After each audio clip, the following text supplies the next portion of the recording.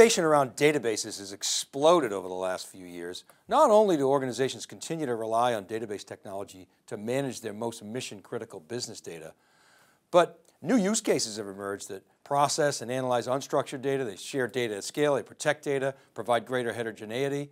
New technologies are being injected into the database equation. Not just cloud, which has been a huge force in the space, but also AI to drive better insights and automation, blockchain to protect data and provide better auditability, new file formats to expand the utility of database technology, and more. Debates abound as to who's the best, number one, the fastest, the most cloudy, the least expensive, et cetera.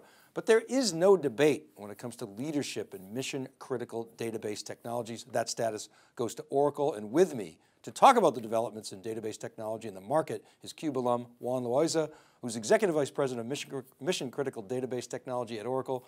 Juan, always great to see you. Thanks for making some time. Thanks, great to see you, Dave. Always a pleasure to join you. Yeah, and I hope you have some time because I got a lot of questions for you. I want to start with— I love questions. Good, I want to start and we'll go deep if you're up for it. I want to start with the Golden Gate announcement. We're covering that, that recent announcement, the service on OCI. Golden Gate is part of this, your super high availability capabilities that Oracle is so well known for.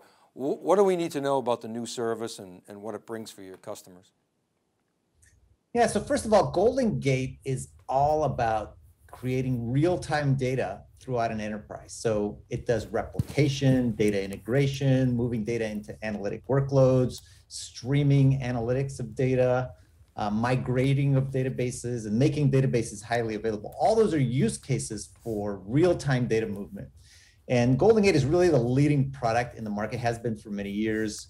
We have about 80% of the global Fortune 500 running Golden Gate today, in addition to thousands and thousands of smaller customers. So it is the premier data integration, replication, high availability, anything involving moving data in real time. Golden Gate is the premier platform. And so we've had that available as a product for many years. And what we've just recently done is we've released it as a cloud service, as a fully managed and automated cloud service. So that's kind of the big new thing that's happening right now. So is that what's unique about this? Is it's now a service? Are there other attributes that are unique to Oracle? Yeah, so the service is kind of the most basic part to it, but the big thing about the service is it makes this product dramatically easier to use. So traditionally, the data integration replication products, although very powerful, also are very complex to use. And one of the big benefits of the service is we've made it dramatically simpler. So not just super experts can use it, but anyone can use it.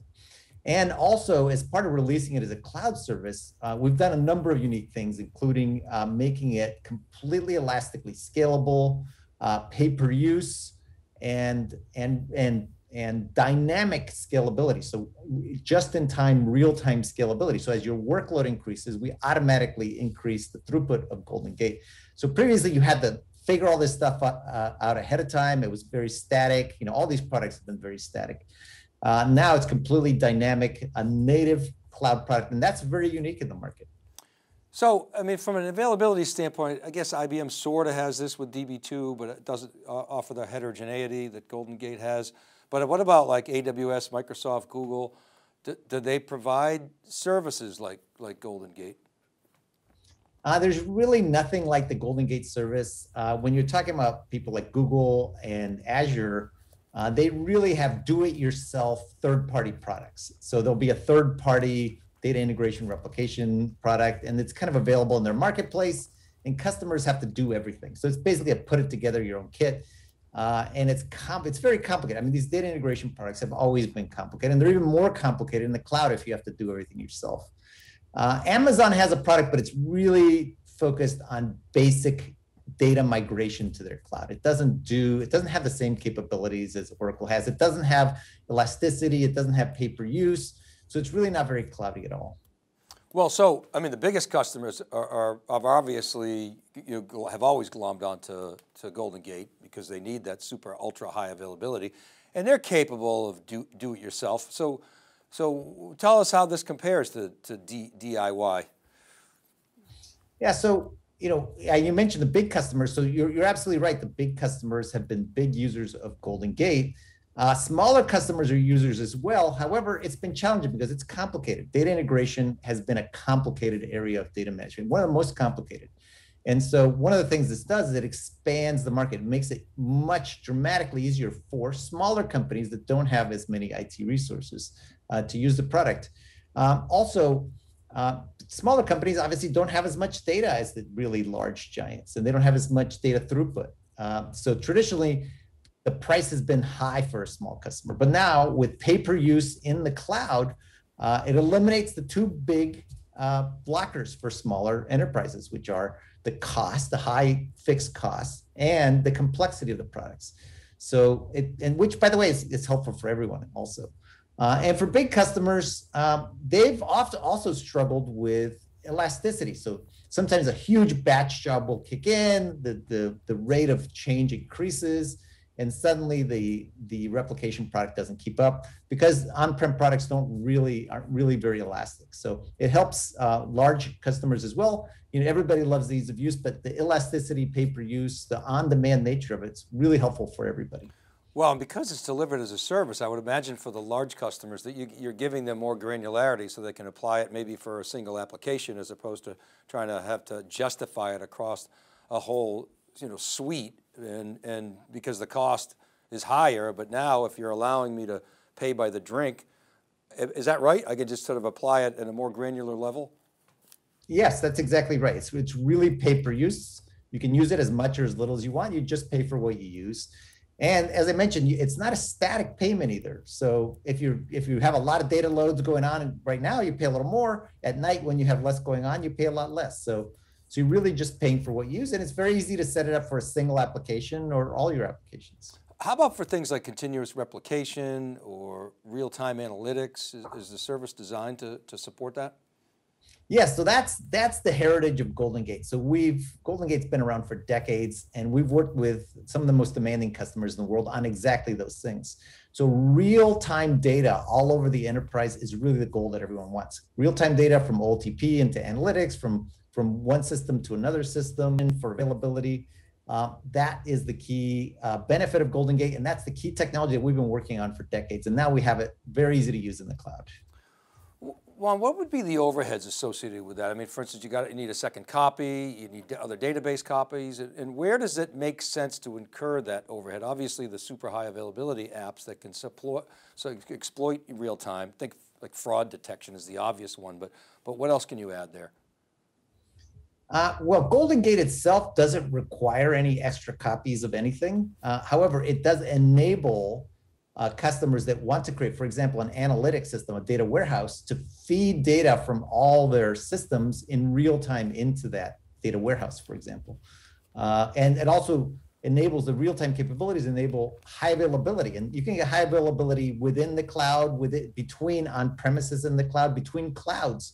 Also, you can migrate databases without having to take them down. So all these capabilities are available now, and they're very easy to use. Okay, thanks for that clarification. What about autonomous? Is that on the roadmap, or what's your thought? So the Golden Gate is essentially an autonomous service, and it works with the Oracle Autonomous Database. So you can both use it as a source for data and as a place as a sink for data, as a place you're writing data. So for example, you can have an autonomous OLTP database that's replicating to another autonomous OLTP database in real time, and both of them are replicating changes to the autonomous data warehouse. But it doesn't all have to be autonomous. You can have any mix of, autonomous, non-autonomous, on-prem, in cloud, in anybody's cloud. So that's the beauty of Golden Gate. It's extremely flexible. Well, you mentioned elasticity a couple of times. I mean, why is that so important that Golden Gate on OCI gives you that elastic, billing, the auto scaling? Talk to me in terms of what that does for the customer. Yeah, there's really two big benefits. One benefit is it's very difficult to predict workloads. So normally on an on-prem configuration, you have to say, okay, what is the max possible workload that's going to happen here? And then you have to buy the product, configure the product, get hardware, basically size everything for that. And then if you guess wrong, you're either spending too much because you oversized it, or you have a big data real-time problem. The data can't keep up with the real-time because you've undersized the configuration.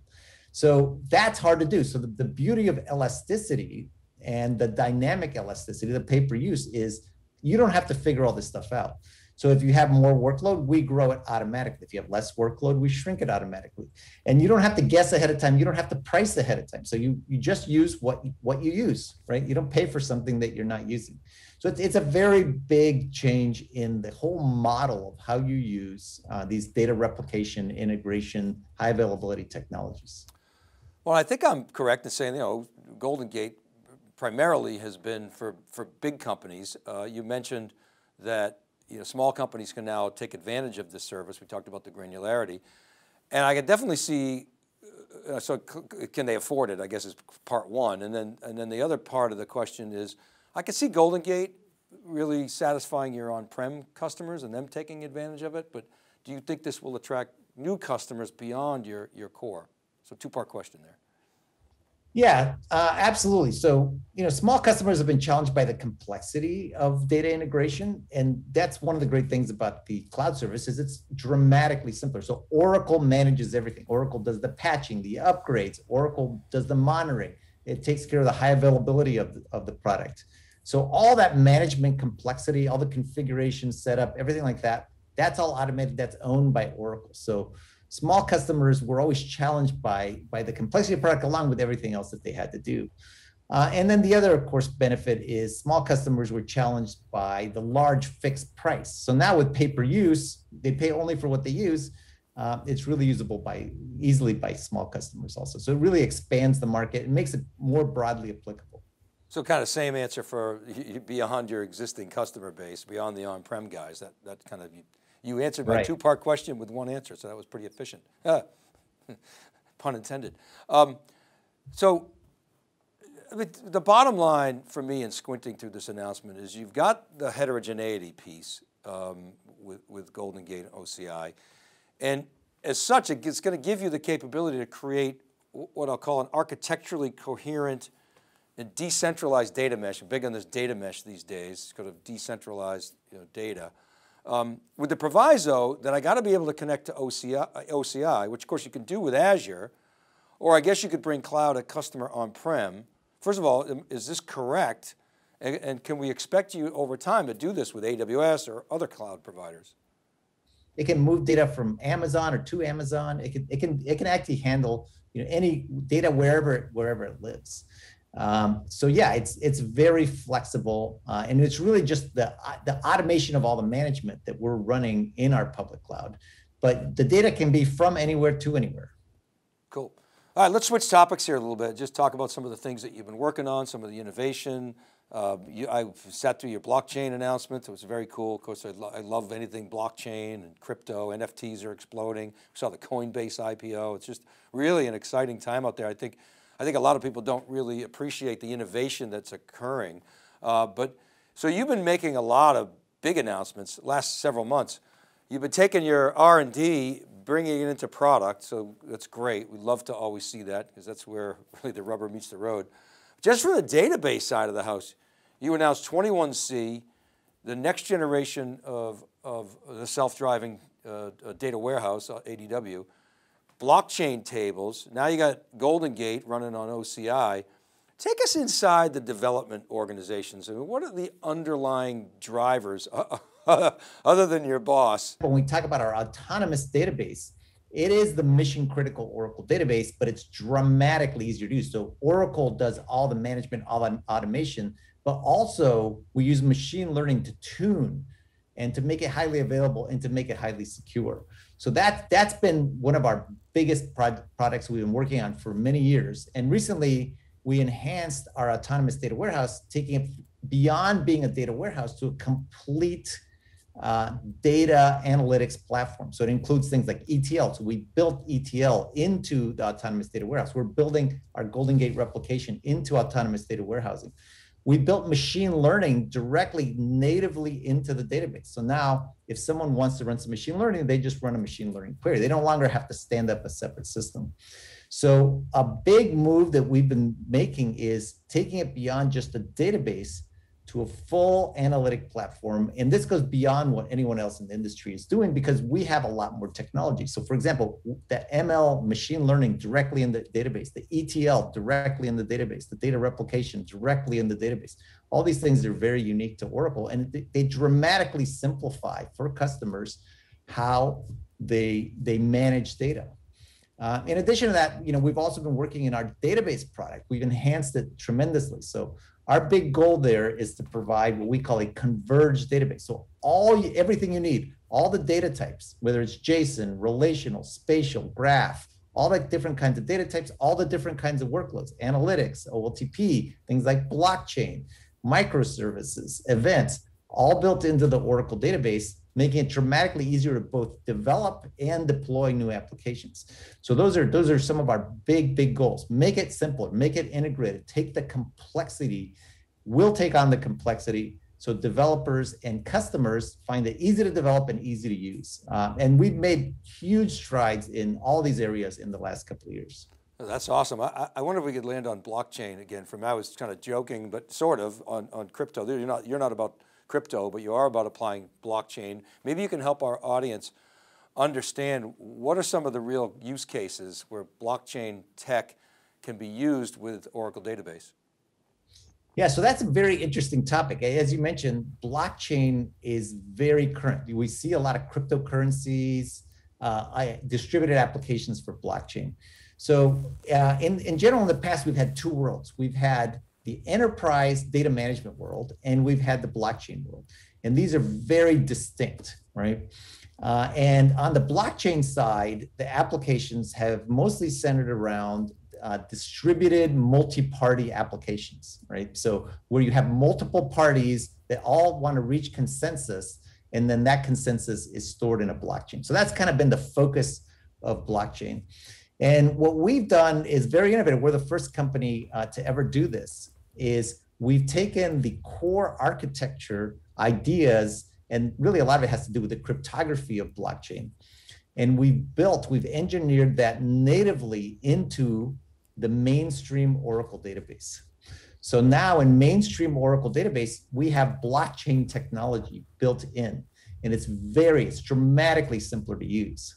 And the use cases, you asked about the use case. So that's what we've done. And it's taken us about 5 years to do this. Now it's been released into the market in our mainstream 19C Oracle database. So the use case is different from the conventional blockchain use case, which I mentioned was really multi-party consensus-based apps. We're trying to make blockchain useful for mainstream enterprise and government applications. So any kind of mainstream government application or enterprise application. And the idea of blockchain, the core concept of blockchain, is it addresses a different kind of security problem. So when you look at conventional security, it's really trying to keep people out. So we have things like firewalls, passwords, network encryption, data encryption. It's all about keeping bad people out of the data. And there's really two big problems that it doesn't address well. One problem is that there's always new security exploits being published. So you have hackers out there that are working overtime. Sometimes they're nation states that are trying to attack data providers. And every week, every month, there's a new security exploit that's discovered. And this happens all the time. So that's one big problem. So we're building up these elaborate walls of protection around our core data assets. And in the meantime, we have basically barbarians attacking on every side. And every once in a while, they get over the walls. And this is just what's happening. So that's one big problem. And the second big problem is illicit changes made by people with credentials. So sometimes you have an insider in your company, whether it's an administrator, a salesperson, a support person, that has valid credentials, but that uses those valid credentials in some illicit way. They go out and change somebody's data for their own gain. And even more common than that, because there's not that many bad guys inside the company, although they exist, is stolen credentials. So what's happened in many cases is hackers or nation states will steal, for example, administrative credentials, and then use those administrative credentials to come into a system and steal data. So that's the kind of problem that is not well addressed by security mechanisms. So if you have privileges, the security mechanism says, yeah, you're fine. If somebody steals your privileges, again, you get to pass through the gate. And so what we've done with blockchain is we've taken the cryptography elements of blockchain, what we call crypto secure data management, and we've built those into the Oracle database. So think of it this way: if someone actually makes it over the walls that we built and into the core data, what we've done with that cryptographic technology of blockchain is we've made that immutable, so you can't change it. So even if you make it over the gate, you can't get into the core data assets and change those assets. And that's now built into Oracle database. It's super easy to adopt. And I think it's going to really enhance and expand the community of people that can actually use that blockchain technology. I mean, that's awesome. I could talk all day about blockchain, and I mean, when you think about the hackers, it's all they're all about ROI, value over cost. And if you can increase the denominator, they're going to go somewhere else, right? Because the value will decline. And it's really the intersection of software engineering, cryptography, and I guess even when you bring cryptocurrency into it, it's the sort of the game theory. That's really kind of not what you're all about. But the first two pieces are really critical in terms of just next generation of raising that security hurdle. Love it. Now, yeah, go ahead, please. It's a different approach. I was just going to say it's a different approach because think about trying to keep people out with things like passwords and firewalls. You can have basically bugs in that software that allow people to exploit and get in. When you're talking about cryptography, that's math. It's very difficult. I mean, you really can't bypass math. Once the data is cryptographically protected on a blockchain, a hacker can't really do anything with that. It's just, math is math. There's nothing you can do to break it, right? It's very different from trying to get through some algorithm that's really trying to keep you out.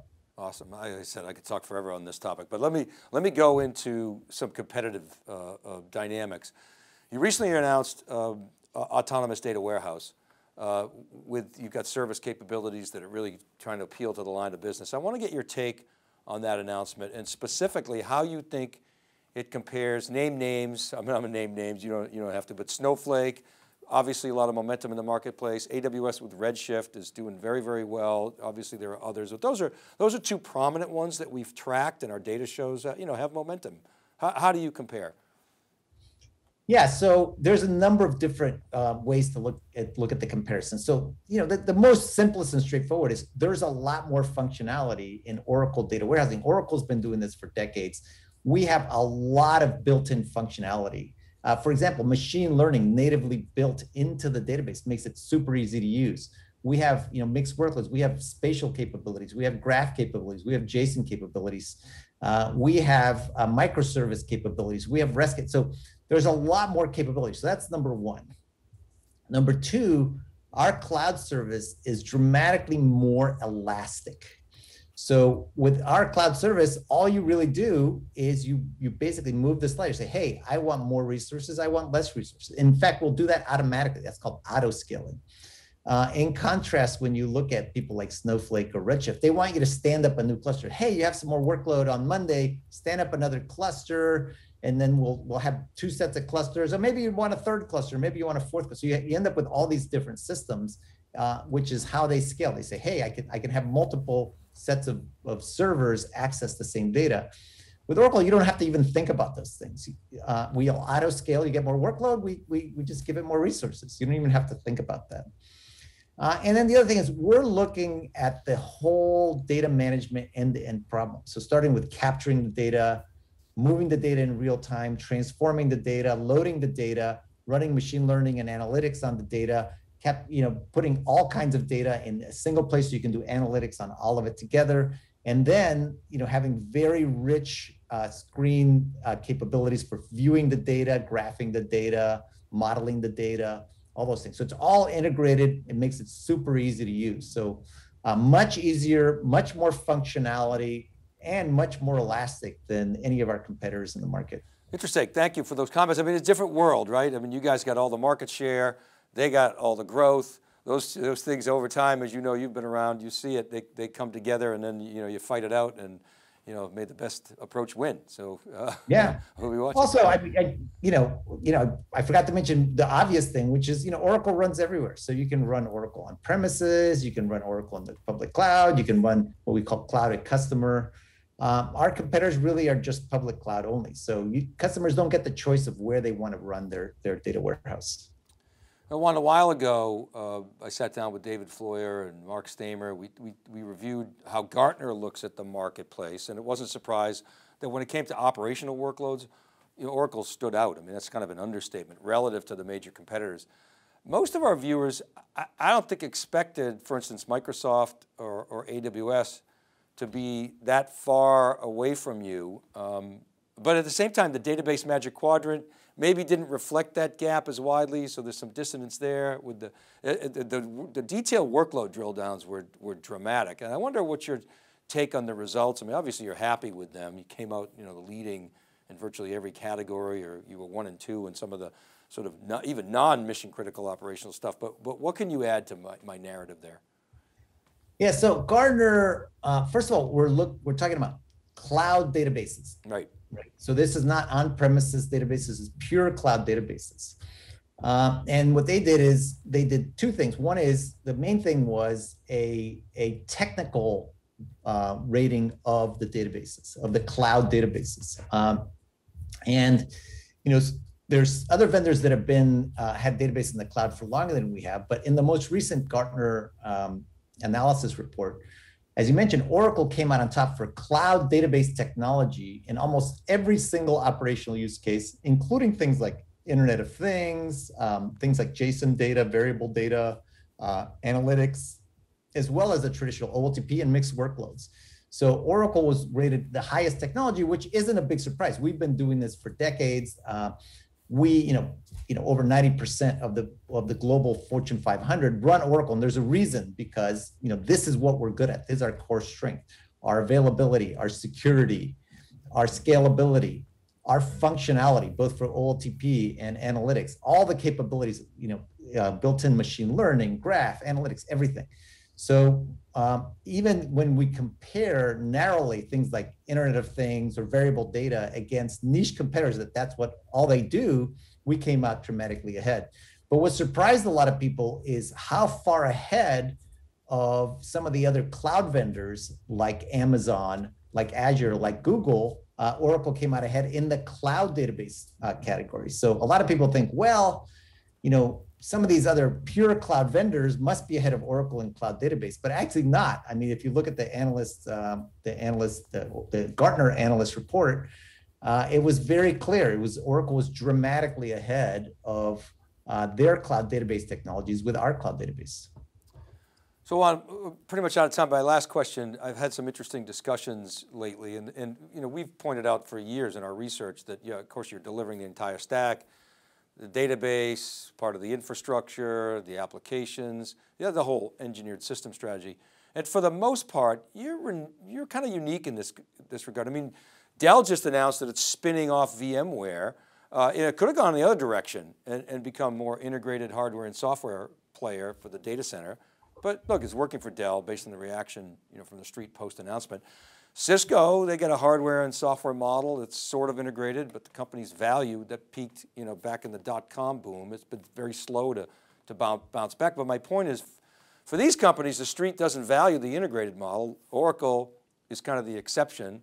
It's at trading at all-time highs. I know you're not going to comment on the stock price, but I guess in SAP, until it missed and guided conservatively, was kind of on the good trajectory. But so I'm wondering, why do you think Oracle's strategy resonates with investors, but not, so much those companies? Is it because you have the applications piece? I mean, maybe that's kind of my premise for SAP, but what's your take? Why is it working for you? Well, okay, I think it's pretty simple, which is some of our competitors, for example, they might have a software product and a hardware product, but mostly those are acquired and they're separate products that just happen to be in a portfolio. They are not a single company with a single vision and joint engineering going on. It's really, hey, I got the software over here, I got the hardware over there, but they don't really talk to each other. They don't really work together. They're not trying to develop something where the stack is actually not just integrated, but engineered together. And that is really the key. Oracle focuses on data management top to bottom. So we have everything from our ERP, CRM, applications, talking to our database, talking to our engineered systems, running in our cloud. And it's all completely engineered together. So Oracle doesn't just acquire these things and kind of glue them together. We actually engineer them together. And that's fundamentally the difference. You can buy two things and have them as two separate divisions in your company, but it doesn't really get you a whole lot. Juan, it's always a pleasure. I love these conversations and hope we can do more in the future. Really appreciate your time. Thanks for coming on theCUBE. Pleasure, Dave. Nice to talk to you. All right, keep it right there, everybody, or thank you for watching, everybody. This is Dave Vellante for theCUBE. We'll see you next time.